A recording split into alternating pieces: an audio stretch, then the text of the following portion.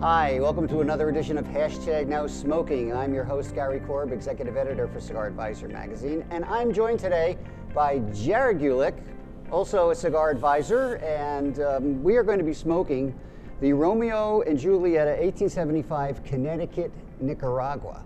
Ooh. Does that sound confusing? A little bit. Connecticut Nicaragua. Well, let me tell you what this is. This is actually a very unique cigar.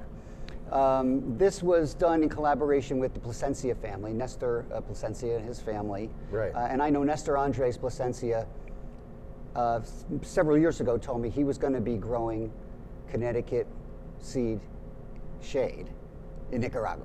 Right. So he said, that's my new project.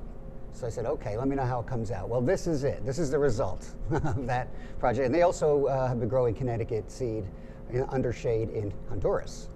So that's kind of neat too. So anyway, Rafael Nodal also worked with it. We'll get more into all the details, but it has this really lovely looking Connecticut wrapper. You swear it was from either Ecuador or Connecticut, USA, right? It's really blonde, you know? From first appearances, I'm not seeing much of a difference, but... I know, it's very impressive. And it's also a core blend of all Nicaraguan tobacco. Right. Also from Plasencia. So this is actually a puro, because this was grown to, and it's this is the bully size. It's a Robusto. It's a 5x50. It's one of their traditional sizes, the bully, in the 1875 line. And you've been inspecting it. How does it look to you? This is pretty nice for me. It's very smooth, like nice silky wrapper. Some prominent veins on it, but nothing to stand out or disappointing in the presentation here. No soft spots. No, it's really nice. Very well packed. You know, so seems like it's very well rolled. I smoked one of these a while ago. And I did too. I don't really remember much. Okay. Because we smoke so many different cigars, but kind of got a floral thing. It's really pretty. It's slightly sweet. Yeah. Yeah. I'm getting that. Yeah, so I smoked it a few weeks ago too, and it's just a warm up, you know. Right. And well, I'm not going to give out any spoilers, but let's get a cut. Let's see how it is today. Now the cap is a triple seam, I believe, and it's really nicely done. Oh, look at that! Came off perfect. Yeah, I love when that happens. Perfect. Yep, me too. Wow, look at that. Check out that pre-light.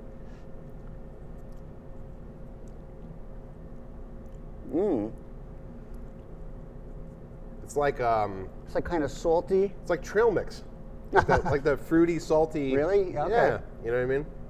Yeah. All right. Well, let's light her up. Indeed. All right. Now, you know, this Connecticut wrapper doesn't look overly delicate, but I always like to be a little more careful when I toast.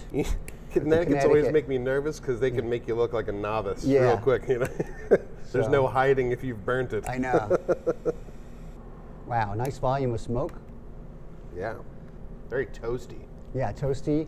Real toasty. Kind of cedary. And look at that how that smoke just goes right through there, just naturally. Yeah. I love that. Anyway, well, I'll tell you, I guess we're off to a good start. Let's see how we do when we get into Act 1. All right, we are now in Act 1 of the Romeo y Julieta 1875 Connecticut Nicaragua. Now say it again 5 times fast. Bully. It's the bully. 5x50, I'm here with Jared Gulick. And I have a couple of notes, as usual, on the cigar. Again, it is a 5x50 ring. It's a traditional Robusto, right? It's like medium strength, would you say, at this point? Absolutely. Okay. And all of the wrapper is Nicaraguan Connecticut seed, grown, you know, it's Connecticut seed grown in Nicaragua, but it has been aged for 3 years. Right. So that's why it's very smooth. And the vintage binder and filler tobaccos, these are all select tobaccos. Right. Grown on Plasencia's farms. And you know, the Plasencias have been hot lately. Oh, yeah. They've been making some amazing cigars. You know, the Alma Fuerte and the Alma del Fuego, and they're getting great reviews. And the press release here says it's a blend of Nicaraguan tobaccos, but this special collaboration with Plasencia Cigars includes tobaccos from the family's private reserves. By the way, you know, the wrapper is grown under shade, just like they do in Connecticut. The cheesecloth. Yeah, the cheesecloth. It's not cloud cover. So he's doing it the traditional way, but in Nicaragua. And anyway, they did this, as I said earlier, with Rafael Nodal. He's the head of product capability for Altadis. And he created this cigar with Nestor Plasencia. That's Nestor Jr. And they worked 2 years on this. Yeah. They worked on this for 2 years. So cigars just don't happen overnight. Raphael's coming up a lot right now, isn't he? He's got Cigar of the Year and everything. Well, you know? This is the second cigar they've done with Plasencia. They also did the Romeo Nicaragua with him. He says that this cigar is intriguing. It's not a Connecticut cigar, nor is it a Nicaragua cigar. It's the first Connecticut Nicaragua cigar. And that makes for a big difference, which we've been talking about. So what are you getting out of your cigar right now? What are you tasting? It's very creamy, smooth.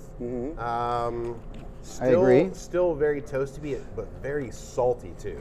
Like, yeah, it does have really that kind salty. of saltiness. I find sometimes that in a Cuban cigar. And as I said it, I kind of realized that might kind of be off-putting to some, like where you're saying like, oh, they put too much salt on it. It's not like that. It's just kind of got this like, it makes your mouth water when you smoke it. That kind of salt, you know? Yeah. And it's, I don't know, man. Like, I think it's important to smoke this on a clean palate. And I say that because the first time I smoked it, it was a little bit, I don't want to disrespect the cigar and say it wasn't memorable. Right. But I've smoked a lot of cigars since then, and I couldn't really recall anything. But this I'm going to remember because it's on a clean palate. I'm picking up a lot more. So, you know, I guess morning cigars tend to be smoked on clean palates anyway, but go out of your way if you don't have a clean palate to wait and smoke this clean. Are you getting a little, like on the finish, like a little bit of pepper? Just a hint. You just retrohaled, did you? I did. How does that? Retrohale is, I'm combating a cold, so it's kind of, it's not. You're gonna make it worse. It's not as potent as it would normally be. It's, if anything, it helps a little bit. But, but I'm not getting as much of the retrohale, so I won't comment on it because I don't. Mine's gonna be a little skewed right now. All right, the ash is really nice. It's firm. It's gray. What do you call that? Like a nickel stack kind of a deal, right? Yeah. And I'm going to ash it just to be safe. And I'm getting mostly like a toasty, woody combination mostly, and I'm getting a little bit of this pepper on the, and you know it's not sweet. This isn't, you know, I thought this might be a little sweeter, but I'm wondering if maybe Connecticut grown in Nicaragua isn't as sweet as Connecticut grown in the U.S. Yeah. But I guess Connecticut Shade has always had kind of a touch of bitterness to it too in a lot of cigars. You know, just, I don't mean in a bad way. That's just one of the aspects of it. Yeah, it's what it is. You know, that's where I think a lot of those coffee notes come from, especially if it goes through like a Maduro process. Like if you have Connecticut broadleaf that's turned into a Maduro, it tends to be a little bit more on the bitter side. But this is, I would agree, it's not you know, overly sweet. I get some sweet notes here and there, but nothing that would be, I wouldn't put this down as a base flavor of sweet at all. Right. Okay. All right. Now we were talking about these brands. We have a classic brand here, iconic Romeo and Julieta, and Plasencia, and they're all working together. And like when you smoke cigars, like, are you more of a guy who like are you a brand guy or a blend guy? Ooh, that's a good question. Brand or blend? If I'm honest, it's a little bit of both. But I think what's important to know is that you can't be a brand guy unless you're a blend guy first. Because you have to smoke enough of their cigars based off of what you know you like by looking for blends to find a brand that you love. Right. So, Pulo always makes fun of me. He's like, you're just always smoking like new cigars. You want to just try something new all the time. Well, you do. And I do. So I like the discovery and the experimentation. I love that aspect of it. That's a lot of fun. The journey is better than the destination in this case, you know. But there are brands, and I'm not going to go into all of them, but there are a few brands that I've identified and I cling to them. So it's a little bit of both. Yeah, I think we all do. Yeah, it's a little bit of both. All right. Well, anyway, Act 1 was pretty nice. And you know what? In Act 2, we're going to try pairing this cigar with some Gentleman's Jack. I'm always talking about Gentleman's Jack, but we're going to actually do it. So we'll see you in Act 2. Stay tuned. All right, we are in Act 2, and we are really loving the cigar. I'm with Jared Gulick, copywriter for cigaradvisor.com, and we are smoking the 1875 Romeo and Julieta, Connecticut Nicaragua Bully. And I like the Bully in the original blend too, but this is really fascinating. And I thought what we would do is, I'm always talking about Gentleman's Jack, how it pairs with a lot of cigars. Yeah. So I brought some with me today, and did a little pour. I've been smoking this with coffee, and it's always good with coffee. I love cigars with coffee. Now, you have green tea over there, Green right? tea, yeah. And how does that taste? How does cigar taste with that? Green tea's got a very light taste to it. It's very subtle, so it doesn't overpower the cigar, which is why I like that. It was kind of on a whim today. I just wanted something that didn't have a ton of sugar in it. You know, but something that I could just, cleanse my palate with. Actually, green tea is a nice palate cleanser, too. Is it? Okay, yeah, it probably is. All right, so let's see how it is with the Gentleman's Jack. Cheers. Okay.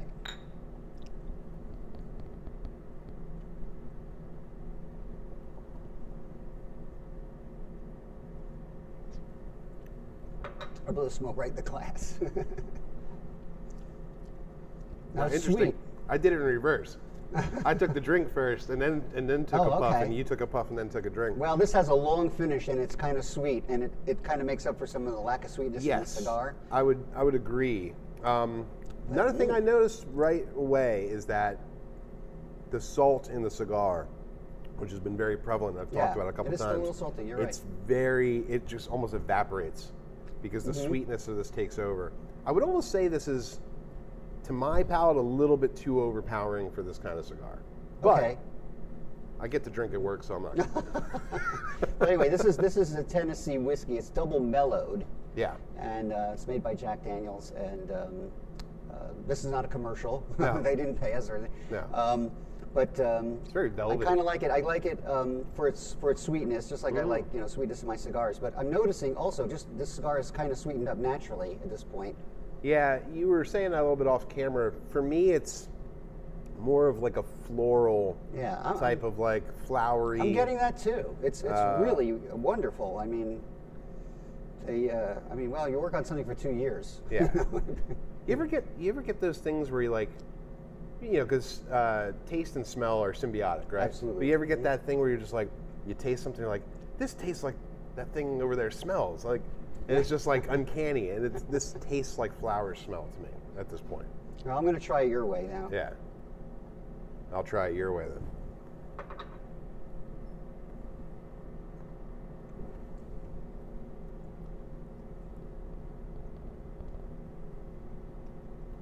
It is smooth, though, isn't it? Mm-hmm. It goes down easy. Velvety, man. Yeah, I mean, I'm getting like, wow, it's sort of like almost an effervescence. When the smoke hits the scotch. There's a tingle. Or the bourbon, whatever it is. There's certainly a tingle. All right, well, anyway, imagine you're a master blender. Ooh. Okay? You're going to make your own cigar. What would you blend if you had to make your own custom cigar? I thought the first question was hard. This is really tough. Okay, so everybody knows, or people who are watching us regularly know, I love Corojo. Yeah, I do too. I'm particularly a big fan of Christian's Corojo. Absolutely, Honduran Corojo. I mean, let's be honest, it's the only authentic Corojo that you can get anyway. Yeah. So I would probably take his Honduran-grown Corojo. I would want something rich and with some body to it for the binder, so I'd probably go with something like Brazilian Matafina. Ooh. Which I think would add. That's nice. But it's also smooth. It's got like a creaminess. Yeah. Maybe and even it's kind of sweet. Maybe even make it a Maduro binder, right? Okay. And then I would want, for a little bit of character and also a little bit of complexity, a mix of Dominican and Nicaraguan fillers. Okay. So we'll have everybody gets a tobacco. Okay. We'll do a world tour. I would probably. Well, I love the Honduran Corojo too, so it would either be that or Mexican San Andreas Maduro, because that's really my top favorite. That. And maybe a Cameroon binder. Ooh. And like Nicaraguan jalapa, just to kind of sweeten it up a little more, and maybe even a little Matafina in there too. Yeah, that'd be a really sweet cigar. And just a little Palato Cubano for a little more sweetness. I don't know what I'm talking about, right? There's a blender out there watching this going, what the hell? He doesn't know shit. Yeah, and he's saying, we tried that. Yeah, it didn't work. It didn't work. Anyway, all right, so this is really going great, and let's see what happens when we get down to Act 3. All right, the bands are off. We're in Act 3 of the Romeo y Julieta 1875 Connecticut Nicaragua Bully. Say it 5 times fast. All right, anyway, so once again, this is a wonderful cigar. I'm really enjoying it. It's very smooth, it's very creamy. It's a little sweet, very woody for me. And I agree with you on the floral aspect of it too. Yeah. This was a 2-year project between Rafael Nodal, and who's AG Room Boutique Cigars, and Nestor Plasencia, who grew this Connecticut Shade in Nicaragua, and he did a fantastic job. So what did you think of the Gentleman's Jack? Gentleman's Jack, great drink. Don't think it was the best pairing for me. Now, I'm not saying any of you out there, this might be a slam dunk, home run, whatever you want to call it. But for me, I'm obviously more of a beer guy, so I usually try to speak to beer. And I know a lot of people like the craft beer world, and this is on the cheaper side too, so you're not going to spend a lot of money, but there's a pretty popular beer out there called Shock Top. It's got this citrusy element to it, which I think would play real nice with the floral notes that we're getting on the cigar. All right. It's not too heavy. It's just kind of like an easygoing beer. You can just drink it and just enjoy it, you know? Okay. Well, I thought the Gentleman's Jack went really great with this. I agree with you. It is a little bit heavy. Yeah. But I think, you know, you really need to kind of sip it and just kind of, you know, I thought it did add some nice accents to the cigar. So what are you getting at this point? You're a little bit behind, but I'm a little bit behind. You're on the border there. Yeah, it's a little bit more emphasis on those floral notes. The salt, kind of like, it's like intermittent now. It just kind of pops up every once in a while. It's kind of buried in the mix a little bit. You know, it reminded me, there's, you know, you wrote an article last year, the Connecticut Resurgence, and it reminds me of a cigar that should be on that list, because this is not your typical Connecticut. This is not a traditionalist Connecticut by any sense of the word. It's got a lot more complexity than I expected, than I had my first time, which is why I recommended the clean palate thing. But yeah, I mean, it's just, it kind of has like, I think John said it once, drive-by flavors. That kind of like, they pop in every once in a while. The drive-by media. Yeah, but still toasty, still woody. Though that has been a constant throughout the cigar. Yes. And a pleasant constant. Yeah, and I think they're kind of known for that. Even the base blend, you know, the one that's made in Dominican, is kind of woody. It's very cedary. You know, but this is definitely much more complex. And again, it's a puro. You know? And this cigar, as a single, goes for about $7.46 on famous-smoke.com. It's a steal. So, I mean, this is easily a $10 cigar. Yeah. You know, but it's a lot less than that if you buy it at Famous Smoke. And, you know, they did a nice job on the box. I always like to point out the artwork and stuff. They have the traditional Romeo and Julieta neoclassical artwork. Right. And I think they're a box of 25. You don't get a box of 25 that often anymore. So that's nice to know. And I'm just really digging it's like cigar. the ketchup bottles. All the companies have decided that they can make more money selling 16 ounces over 24 ounces for the same amount. So, you know, it's a rare thing to get a box of 25, and the price is very reasonable. So anyway, check that out on famous-smoke.com. So let me ask you another question. You know, we're reviewing the cigar, obviously. We don't do rating numbers on Cigar Advisor. You know, I mean, do you think, you know, maybe we should give rating scores or stars like our customers do? Or do you think we should just leave things as they are? It's an interesting question because, you know, we just released our top 25 cigars of the year recently. We had a lot of people commenting on the article saying, I wish you guys would put them in order. I wish you would give them a rating. We do it alphabetically. You know, and I think we should stay where we're at and not do it.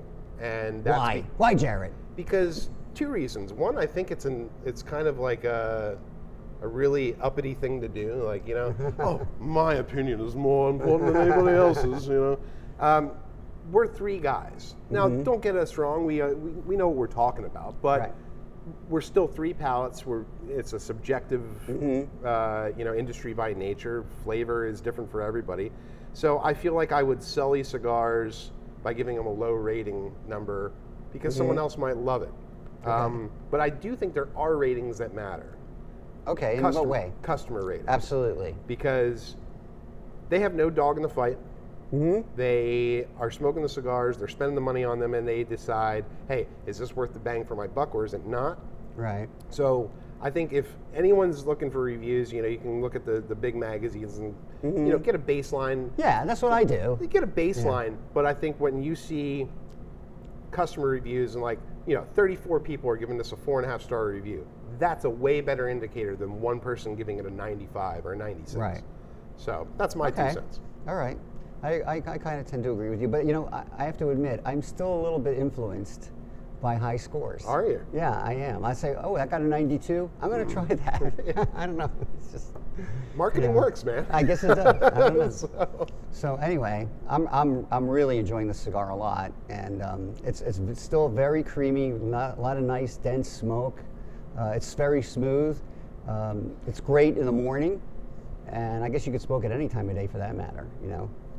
Yeah, I think it's best for the morning, but I agree that as long as you are, you know, have enough time between your cigars, any time of day this is going to be really good. Yeah, and this is another cigar I really think you should take your time with. Absolutely. You know, let it smoke itself, let it caramelize naturally, and the flavors, and it's really delicious. Really great job by Rafael Nodal and the people at Altadis, and of course the people at Plasencia, who are just growing some amazing tobacco. And you know, Nestor Plasencia, he loves experimenting with stuff.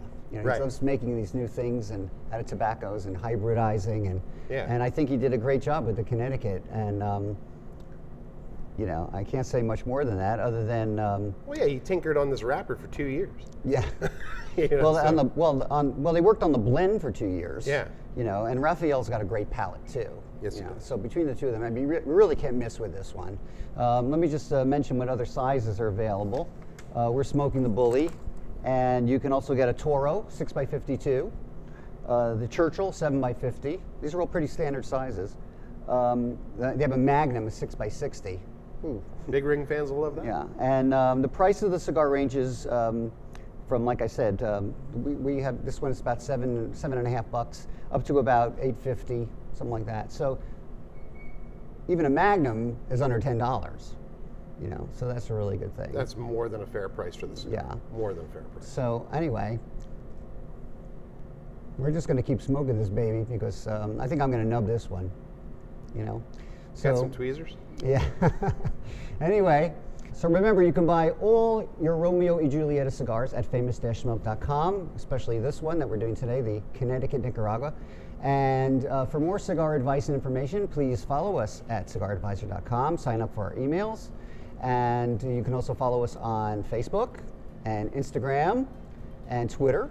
We have a Twitter account. That's right. And if you're watching us on YouTube, please make sure you sign up on YouTube to follow us and sign up for our notifications by clicking the bell, right? Click that bell right here. Right here. Oh, I see it. Yeah, okay. It's right there. And anyway, I want to thank you also for watching, and we'll see you next week on #NowSmoking. Thank you, and happy smokes.